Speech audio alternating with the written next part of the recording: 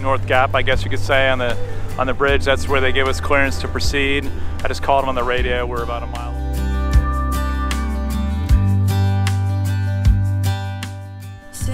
Okay, so we left at 4 o'clock this morning from Galaxidi, and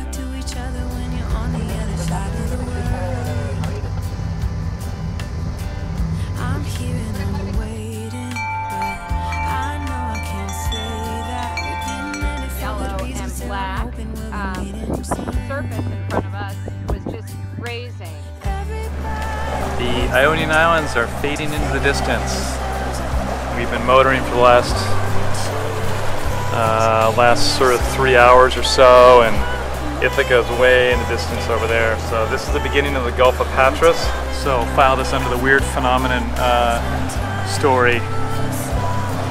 We're out here in the middle of this bay, Gulf of Patras, and there's these waves coming right in, and we're sort of hobby horsing our way through it.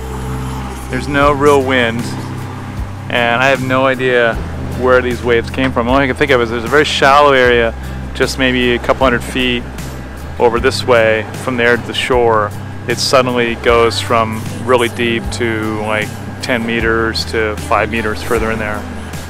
So maybe it's like the very, very subtle waves that are coming this way get kind of compressed into this shallow area and cause this chop. But it's really strange because there's like literally there's no wind out. There's 3 to 4 knots of wind from behind us actually. And this stuff, I thought it might have been like a wake from a long, far away ferry. That sometimes happens. But it hasn't been anything for quite a while. So file this under strange phenomenon. All right, we've reached a destination for tonight. We're off the beach of Macania, and it is right at the kind of last spot before the Rion Bridge here. This is actually the largest cable suspension bridge in the world, so we'll be passing through there tomorrow morning on our way east. And this is the Gulf of Patras, and then we enter the Gulf of Corinth beyond there, and then that eventually leads into the Corinth Canal. Tomorrow we will transit through the bridge there, the Rion Bridge. You have to call on channel 14 to let them know you're approaching 5 miles away, or if you're a bigger ship, 12 miles away. And they direct you through one of the openings of the 3 openings there. And it was actually kind of interesting the way they describe it. We were listening on channel 14 to kind of understand what they were talking about. And they tell you to pass through sort of like, you know, pass where there's 1 on the right and 3 on the left, meaning there's 1 pillar on the right and 3 on the left, or pass right through the center, 2 on each side. And that's the way they describe it: 1 on the right, 3 on the left. And they want you to repeat that when you confirm back on the radio. Beautiful view here. The sun is just setting over there. We got some nice kind of pink hues on the horizon, and beautiful colors on the mountaintops there. If you look really closely, you can see there are some rows of windmills up on the very ridges there, and it makes a lot of sense here because the wind is really, really strong. We came about 50 miles from Ithaca to the very end of the Gulf of Patras. So that's the synopsis for today. We had a good day, other than the very last couple hours of bashing into the waves, but now we get to do a little barbecue chicken if the wind doesn't blow our barbecue out, and get some good night's sleep and get ready for the next day. Alright, we're approaching the north entrance, north gap, I guess you could say, on the bridge. That's where they gave us clearance to proceed. I just called them on the radio. We're about a mile away, and they told us to continue to proceed through. You can see a couple of the car ferries over here, and one over here is approaching us. Not sure if we're going to pass in front of them or behind them, but we'll give them the right of way. Interesting enough, these ferries have a dock on this west side and also on the east side, and they dock on whichever one is downwind and more wind protected. So kind of nice setup there. So nice morning here. About a half hour after sunrise, passing under the world's largest cable suspended bridge in the world. And a clear day here. We've got 12, 15 knots of breeze right on our nose, so we're gonna keep motoring. Alright, we're approaching, getting close to Navpaktos. You can see the medieval walls, the entrance to the harbor, and if you look up on the hillside there, you can see the ramparts of a kind of rambling castle going up to the top. We may hike up there once we get settled in the harbor. We're going to anchor over next to this other boat over here and dinghy in. We enjoyed a terrific breakfast at a harborside cafe before walking through the village, then up the steep hillside to the fortresses high above.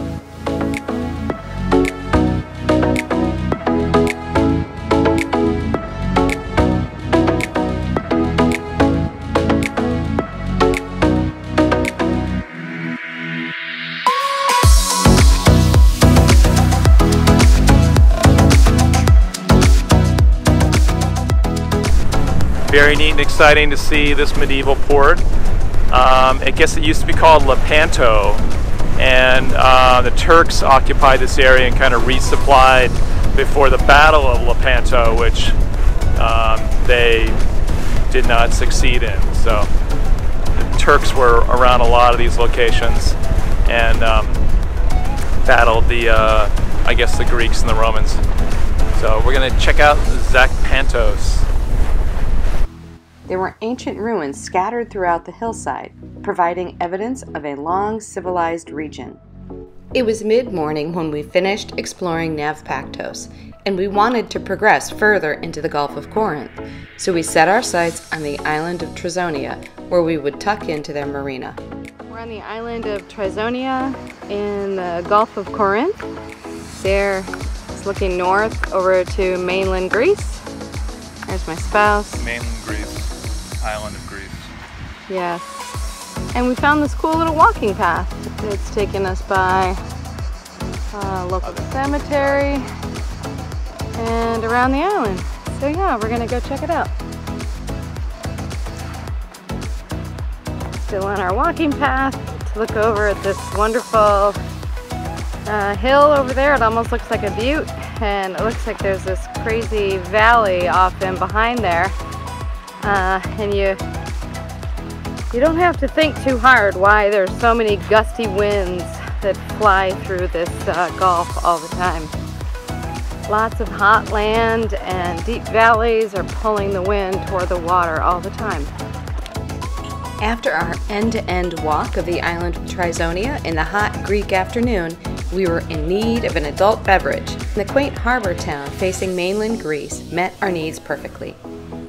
We even ended up having a simple dinner to extend our relaxation. And that is just too cute. And he's got a huge tiller, and the guy's beeping. And he's like, you know what?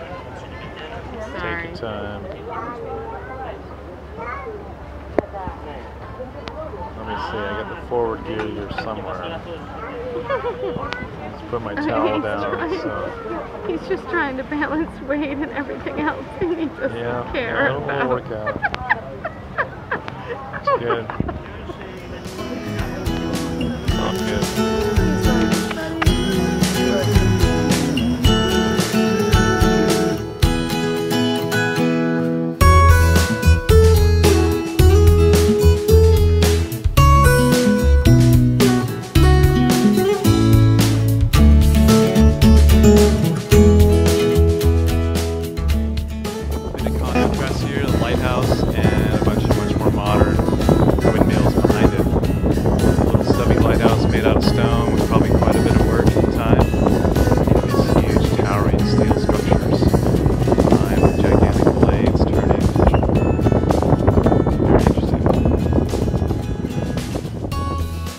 Next stop after Trizonia, the lovely town on the Greek mainland called Galaxidi.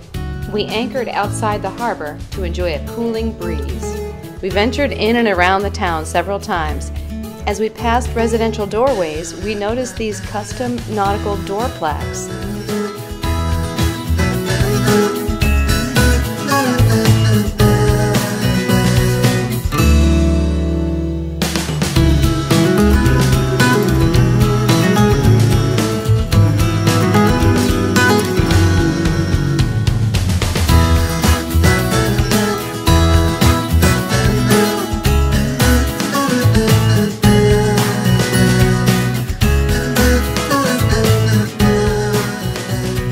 Around the harbor, boats were constantly coming and going. Even the local waterfowl have their own boat. We rented a car to drive from Galaxidi up to the ancient site of Delphi, which sits on the southwest slope of Mount Parnassus. The drive wound up and up and up.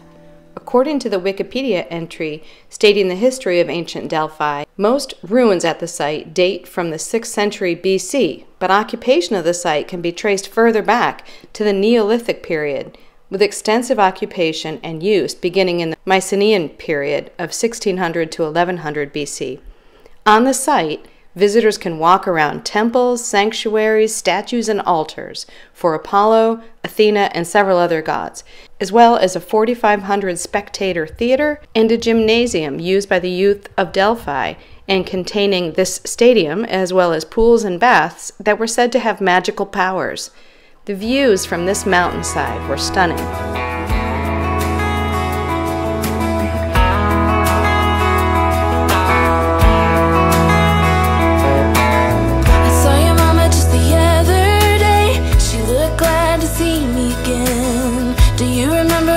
To come over to your house every day. Still remember the smell of your car when you drove. Okay, so we left at 4 o'clock this morning from Galaxidi, and we're sailing through the remaining part of the Gulf of Corinth. And we left so early so that we could avoid strong winds this afternoon. We got turned back yesterday.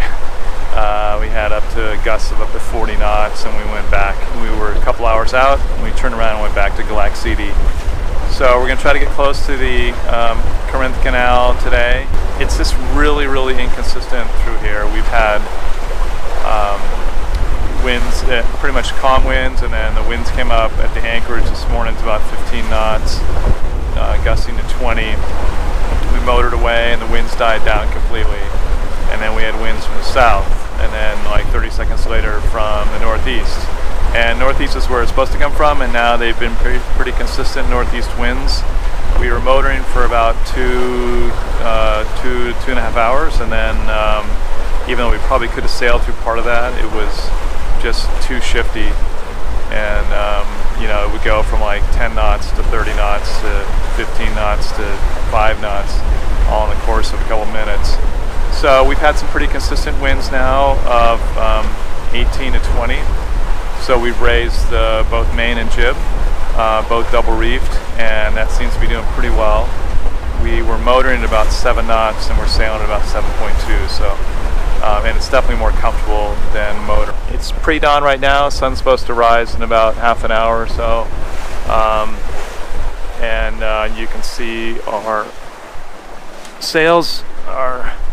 We've got a double reefed main and a double reefed jib, and that seems to be doing okay. We could probably shake out a reef, but the gusts come suddenly and furiously, so we got plenty of speed on, so we're not really, that speed is not an issue. Actually, I can feel a gust coming on now, so that's 25 knots right there, so we wouldn't want any more sail area up right now with this kind of wind. So we'll plug along here, and we got a couple more hours to clear the opening, this wide open area of the Gulf of Corinth, and then we'll be in a little bit more protected waters at that point, behind a headland, getting closer to the Corinth Canal at that point. So we got a couple hours. 9 knots. Okay. So there. 9 knots of speed. We hit 9 knots of speed. Oh, okay. Okay. 7, 6 down. We went up to 9. And there's my groggy wife. So we're back to sailing again, and we've got wind out of kind of the west, maybe a little bit west-southwest. Kind of almost 180 degree difference from the wind that we had early this morning when we were sailing along at almost 9 knots. So there was a bit of a lull there for about an hour while the wind was shifting, and sometimes when you get a lull like that, you're not too sure if the wind is sort of softening and it's going to come back later, or if the wind's sort of dying for the day. But this was clearly, we were kind of passing through a kind of a null zone where Wind was coming from one direction on one side of the Gulf, and wind from the other side, other direction from the other side of the Gulf. So we're in the new wind, and it's still workable. We're kind of on a reach, doing quite nicely. We've got about 6 knots of boat speed and wind right at our beam at about 12 knots. It's a race to the canal. Right, Keb? We're going over 7 knots. Normally we don't motor this fast. It's not very efficient for fuel consumption, but we're trying. The canal is, how far away? Like 10 minutes?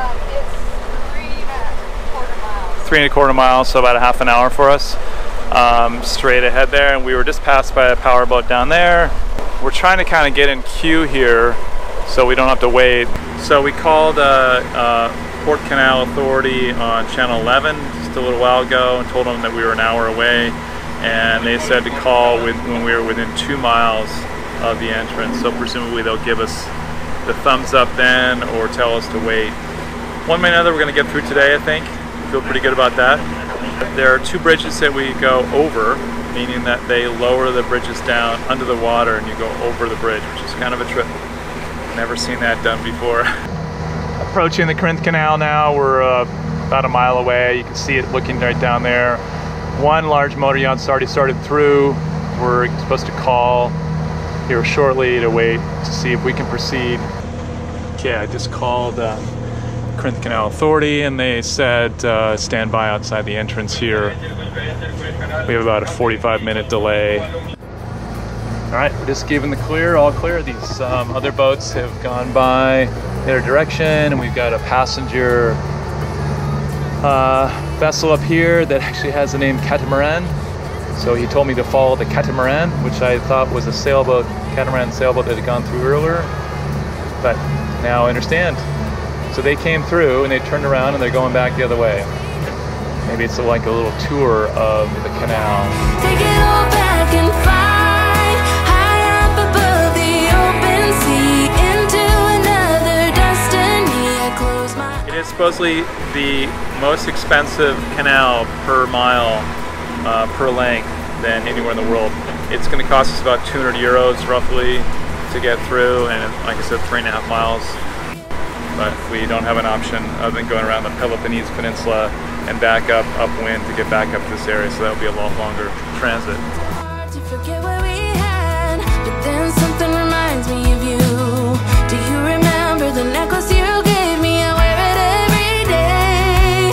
And oh, it's been a long time since we were together, but there's a special place in my heart that's yours forever. If I could fly right back to where I belong, fly right back to my home sweet home. If I could, I'd take it all back and fly high up above the open sea into another destiny. I close my eyes and I'm back in your arms, I'd fly. I'd fly. If I could fly right back to where I belong, fly right back to my home sweet home. If I could, I'd take it all back and fly high up above. And this is looking backwards behind us after we've gone through the canal. There's one sailboat behind us. We're going pretty fast. We're pushing the engine, so they're not able to quite keep up. But hopefully that'll let us get on the dock so we can go in and pay and get settled before they come back.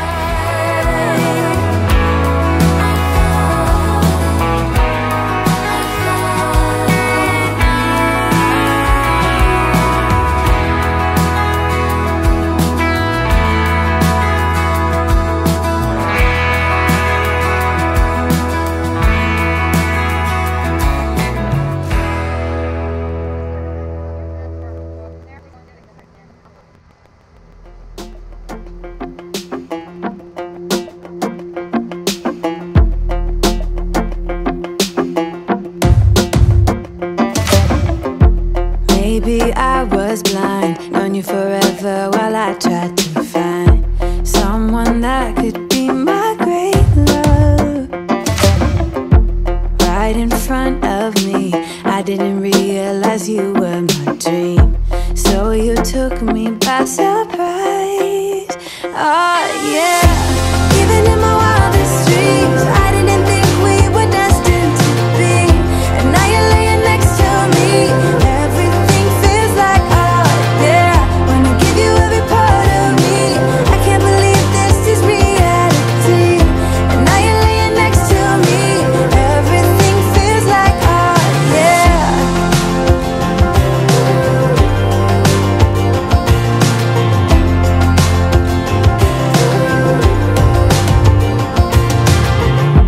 I'm just curious, when did you know you had feelings for me?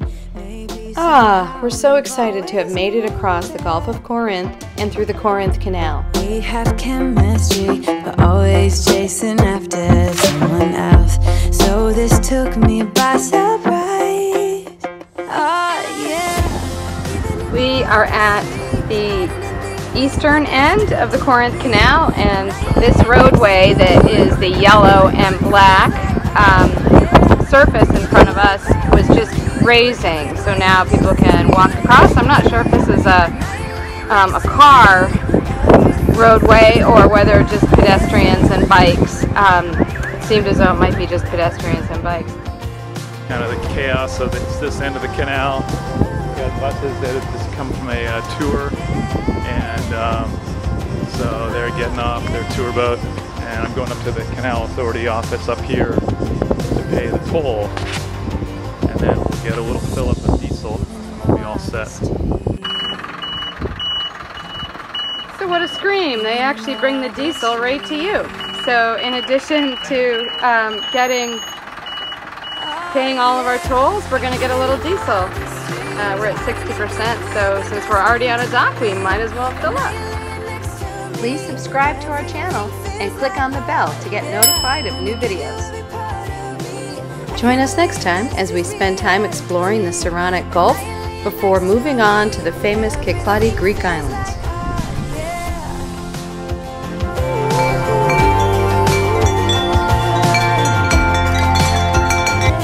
We hope you enjoyed this episode. Please give our video a like if you did. Thanks for watching.